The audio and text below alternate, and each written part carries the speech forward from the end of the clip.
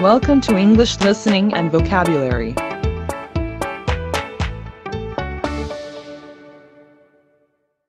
You will hear a number of different recordings, and you will have to answer questions on what you hear. There will be time for you to read the instructions and questions, and you will have a chance to check your work. All the recordings will be played once only. The test is in 4 sections. At the end of the test, you will be given 10 minutes to transfer your answers to an answer sheet. Now turn to Section 1. Section 1. You will hear a telephone conversation between a teacher from the art centre and a female student's father about her art courses. First, you have some time to look at questions 1 to 3.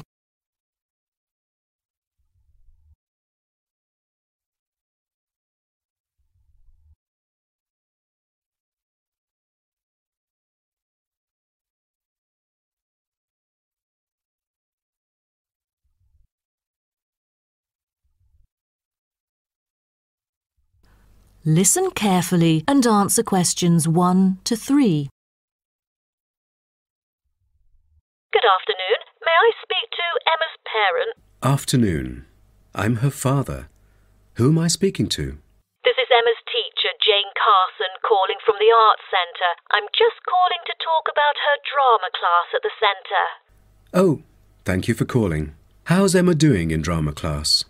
You know, she just transferred here last month, unlike the others in her class who have been taking the course the whole semester since June.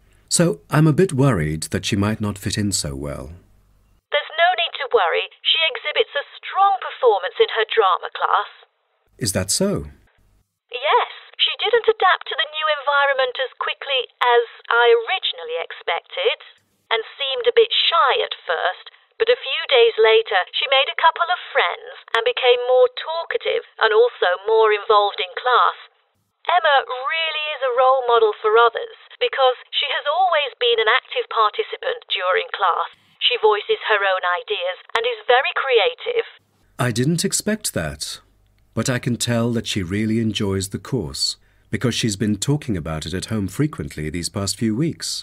That's great to hear. Interest is always the best teacher. I also have to inform you that there's been an adjustment in the timetable of the drama class next term. Why is that? It's not that the music room that we currently use isn't available. As there are too many enrolling for the coming semester, increased class size means that space is limited to house the whole class. Also, the new classroom we use is not available during the current time frame, so I'm afraid we have to change the time for it. I see. So when would it be? As you know, the current class begins at 3:15, but the new time of the drama class would be 4:45. I'm afraid I have errands to run during that time. On the other campus, the class still begins at 3:15, but for the campus Emma goes to, it is the only time available for drama class. Oh, I see. I have to make adjustments to my course schedule then. No problem.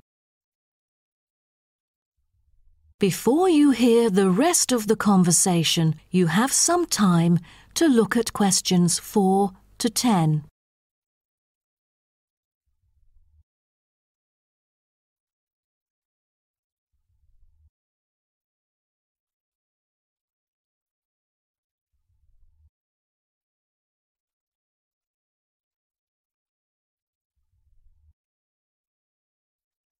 Now listen and answer questions 4 to 10. Miss Carson, I'm thinking about signing Emma up for another art course. I'm thinking about dance class. Dance class is a popular course here, a great choice for a child to shape up and have fun. But unfortunately, it is oversubscribed at the moment. I have to put you on the waiting list. That's too bad. What else can I choose from then? Could you give me some advice? Sure. Emma could take singing class as well. This would improve her musicality. Sounds good. When is that? It is held every Friday evening. That's too bad. Emma already has a swimming class earlier that evening. It will be too late for her to come home if she takes this course. There is also a vocal course available. Emma's got a great voice. I'm sure she'll stand out in the class. Tell me about it. The vocal course starts at 4:30 p.m. every Tuesday. It isn't fully booked yet. Great teacher, experienced and beloved by students. The price is a bit higher though. How much is it? It's $110. Oh, that's too much. Way over our budget. We have to cover the extra cost if we choose it. Or maybe Emma could take music class. What is it about? Learning about songs and musicals. Well, the students have the opportunity to play different instruments like the piano, drum and so on. They can also learn to write music under professional guidance. That's exactly what Emma is eager to learn. How much would it cost? It was $63 last term, but this term it is $85, $22 more than the original price. We can afford that. When does the course begin? The course starts on September the 7th. Can we start 1 week later, on September the 14th? My daughter will be on a trip to France with her mum on the 7th. No problem, and the teacher for the class is Jamal Curtis. Just contact him if you have any further questions regarding the course. Jamal Curtis? How do you spell Curtis? Oh, it's Curtis. Thank you. That is the end of section 1. You now have half a minute to check your answers.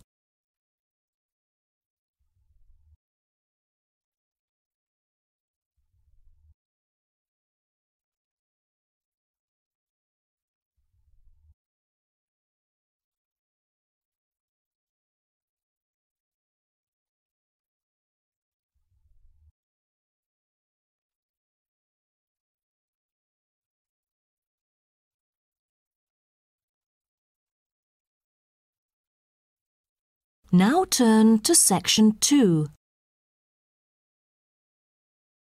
Section 2.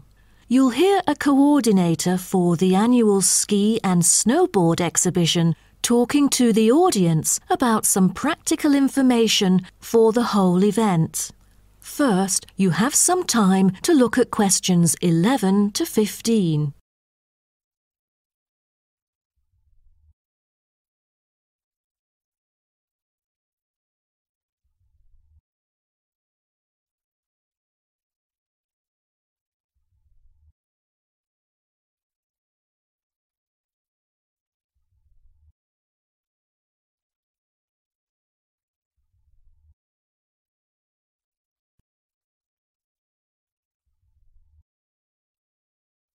Now, listen carefully and answer questions 11 to 15.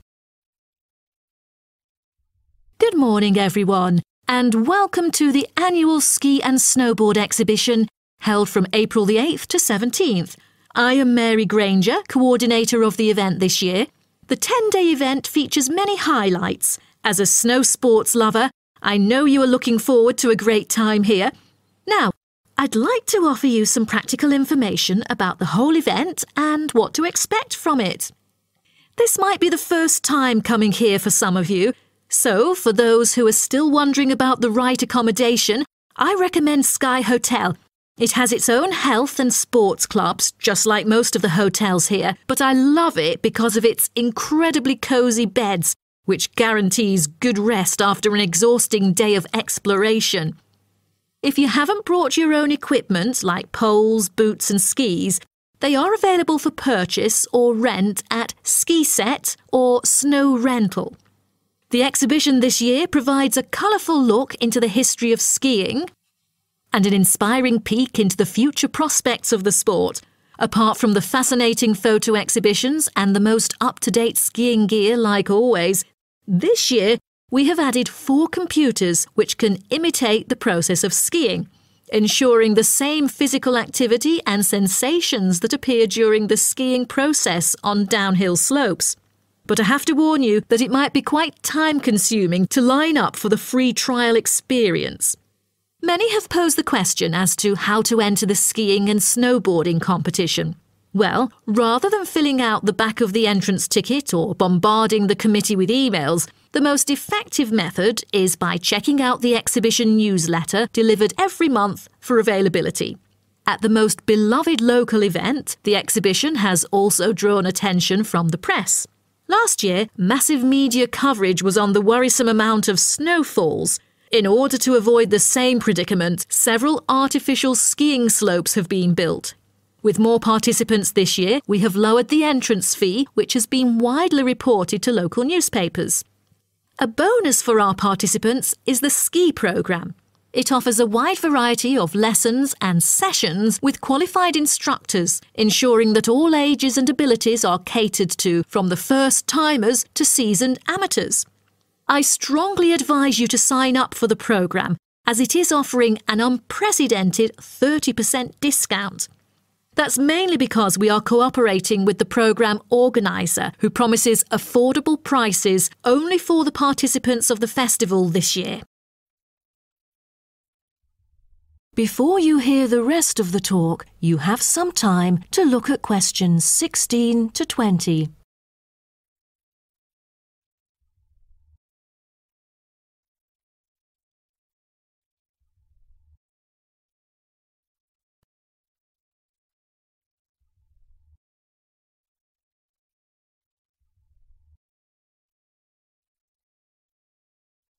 Now listen and answer questions 16 to 20.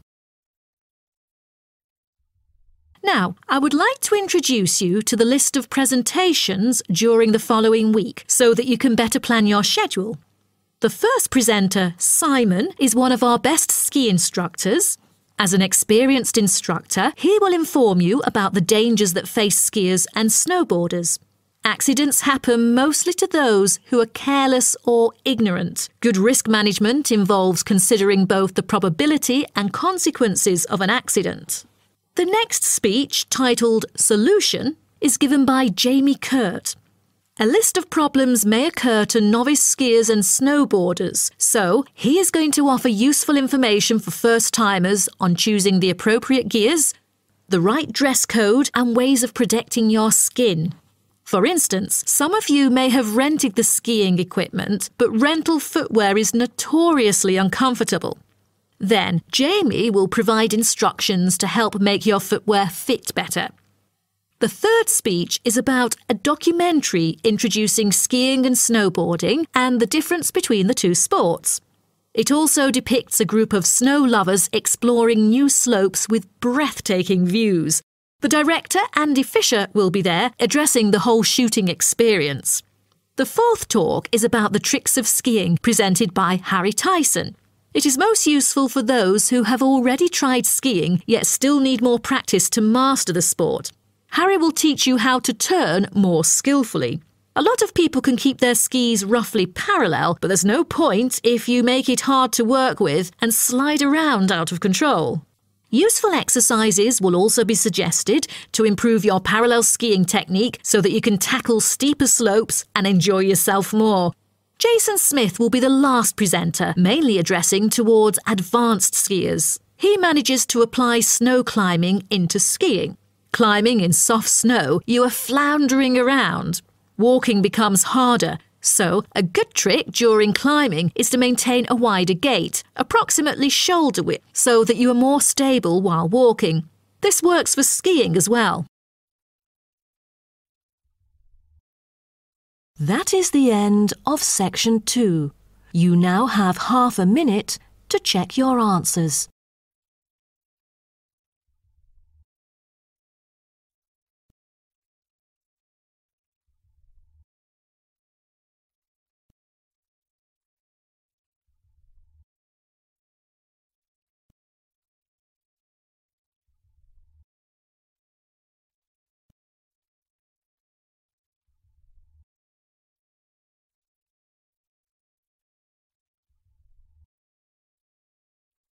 Now turn to section 3.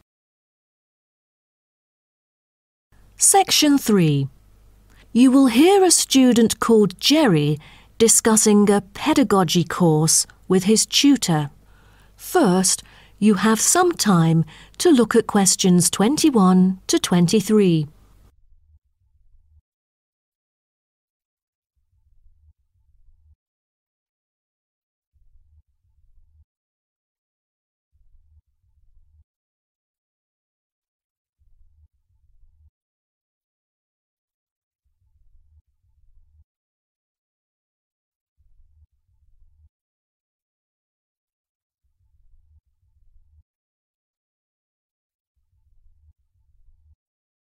Now, listen carefully and answer questions 21 to 23.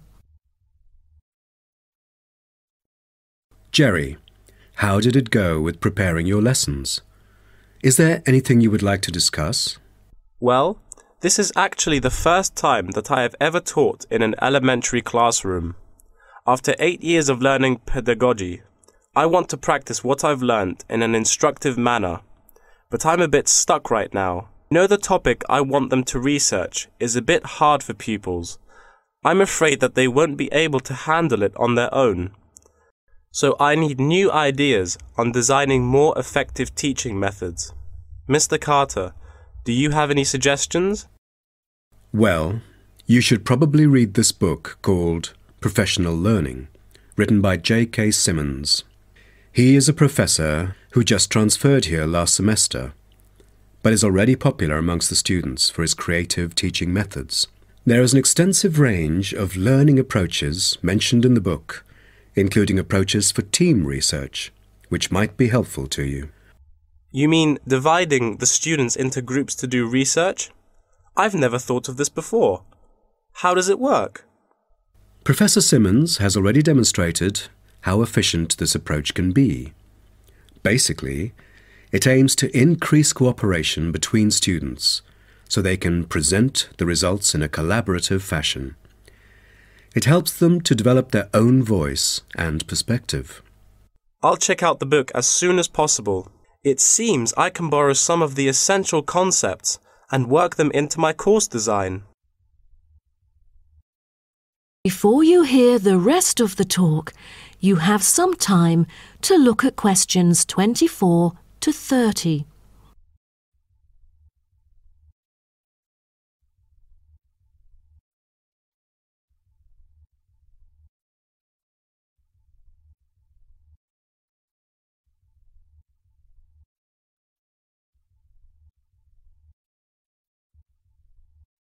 Now listen and answer questions 24 to 30.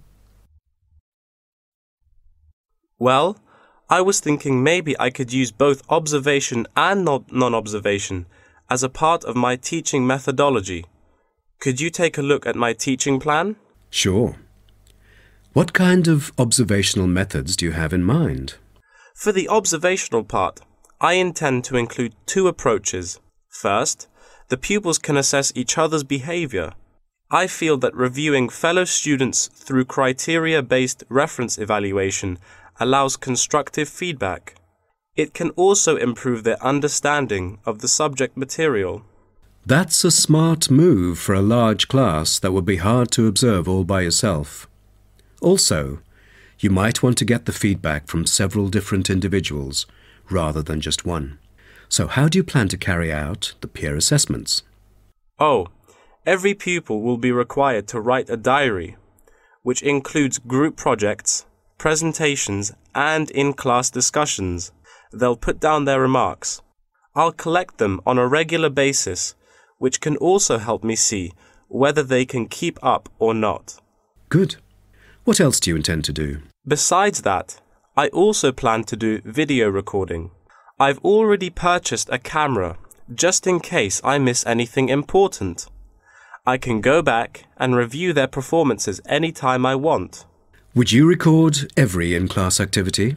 No, I'll just keep track of an in-class simulation, which would require every pupil to fully participate. Students will act as members of a city council meeting, discussing issues like whether or not prohibition should be instated in the United States. This kind of teaching method is both inspiring and challenging. I can't wait to see how yours works out. Do send me a copy of the assessment afterwards, will you? No problem. So, what do you have in mind for the non-observational approaches? Well, my plan is to quantify the statistics. Numbers do not lie. It is the most direct way to measure their performance. See how well they've learned. Where does the data come from? I'll evaluate the test results, including the midterm, final exam, and pop quizzes, which would only take up about 40% of the overall assessment. Sounds like a lot of tests and assignments. Please remember that you don't want to wear out your students. Keeping them engaged is the key to efficient learning. Once they are exhausted, they just stop trying. Oh, I haven't thought about that. You are right. I don't want to frighten them with tons of assignments and exams. I'll make note of that. Thanks for the advice. I remember last time you mentioned questionnaires, right? That's true, but it is not for my students. In fact, they have to design their own questionnaires and choose the respondents using the internet. As a complement of other teaching activities, it would deepen the creative learning process. Is that all? Oh, the pupils will have to conduct interviews of their own, and for this, they get to choose anyone they like, including relatives, friends, and acquaintances to answer the questions. Seems to me that you have figured out most of your teaching methods, but you still need to polish some of the activities. That is the end of section 3. You now have half a minute to check your answers.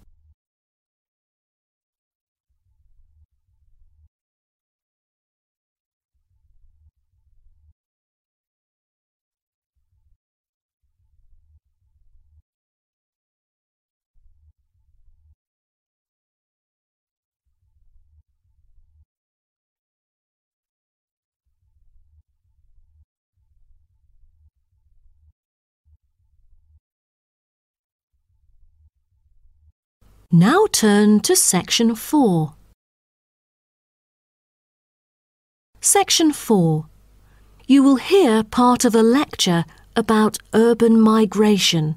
First, you have some time to look at questions 31 to 40.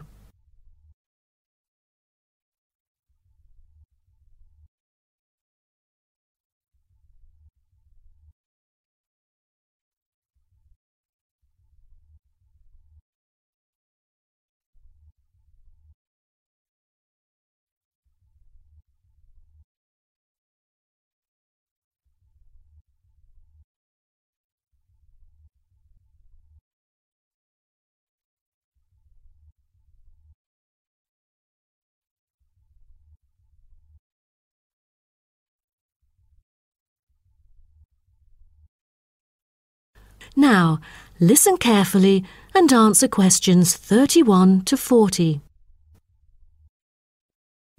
Good afternoon, and welcome to my talk on urban migration today. The world has experienced unprecedented urban growth in the recent decades. As much as 3% of Earth's landmass has been urbanized, an increase of at least 50% over previous estimates. Today, people living in cities already outnumber those in rural areas, and the trend does not appear to be reversing.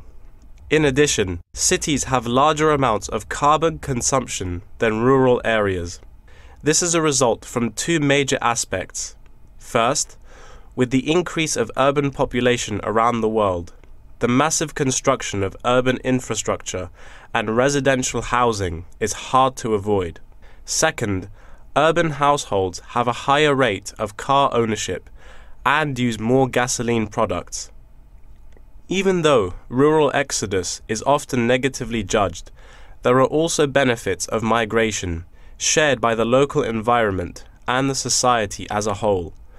Well, firstly, global trends of increasing urban migration and population urbanization can provide opportunities for nature conservations, particularly in regions where deforestation is driven by agriculture.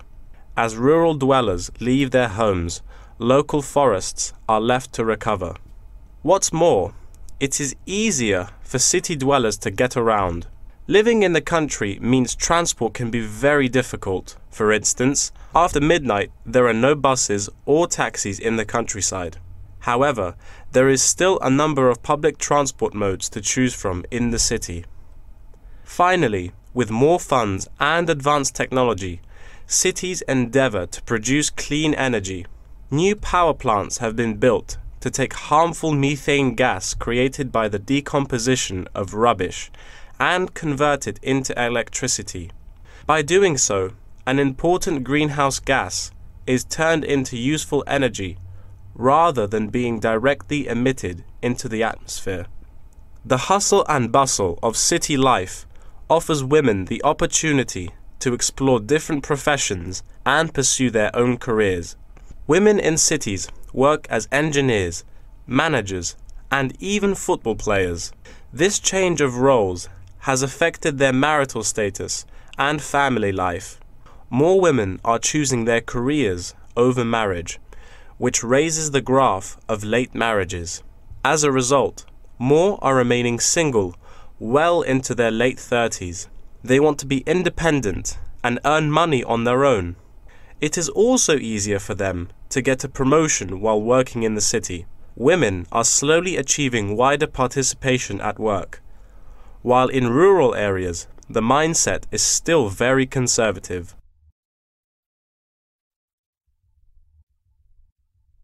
However, cities also change the way that humans interact with each other and the environment, often causing multiple problems. In general, urban wages are significantly higher, so moving to the city is an opportunity to earn what was impossible in rural areas.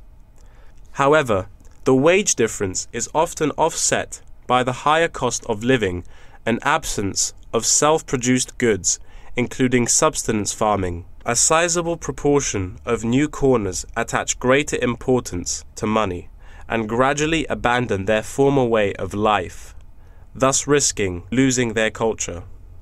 These new city residents are also faced with another problem. According to statistics, crime rates are significantly higher in densely populated urban regions than in rural areas. For instance, property crime rates in our metropolitan areas are 3 to 4 times as high in comparison to the rates in rural communities. Immigrants, upon arrival into cities, typically move into the poor, blighted neighborhoods because that is where they can afford to live. Crime in these areas is high and reflects poor living conditions, as these neighborhoods experience great levels of poverty. This pattern also occurs for violent crimes, which is much more common in large urban areas than elsewhere. In addition, traffic congestion and industrial manufacturing are prominent features of the urban landscape, which take their toll on the natural environment and those who depend on it. Air pollution from both cars and factory emissions affect the health of countless urban residents. Rural to urban migration can boost the urban economy. With a better economy, cities provide their residents with better welfare, but the concentration of services and facilities such as education, health, and technology in urban areas inevitably contributes to greater energy consumption. Another problem with life in the city is traffic congestion. It makes people late to work and thus stresses us out before we even get there.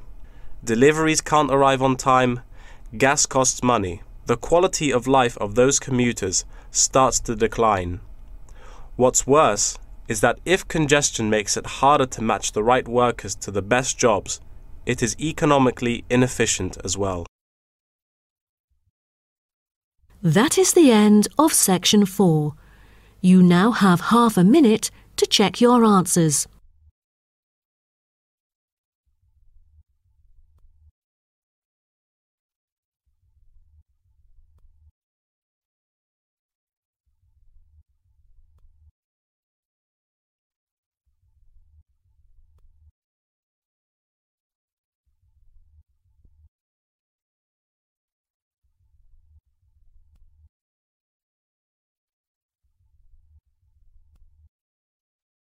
That is the end of the listening test. In the IELTS test, you will now have 10 minutes to transfer your answers to an answer sheet.